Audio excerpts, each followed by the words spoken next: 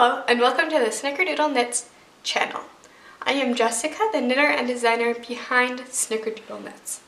In this video, I will demonstrate how to perform an SKP, or a slip knit pass. To get started, we slip the first stitch as if to knit.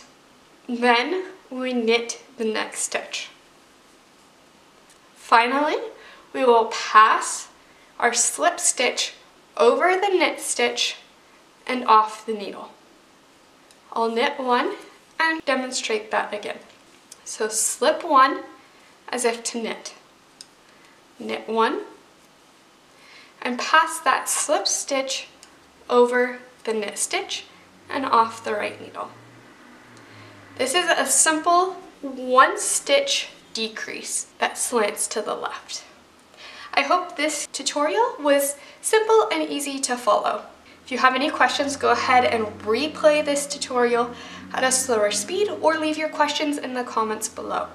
If you liked this video, we appreciate it if you give the video a thumbs up, subscribe to our channel, and if you're interested in notifications for further knitting tutorials, go ahead and hit the notification bell.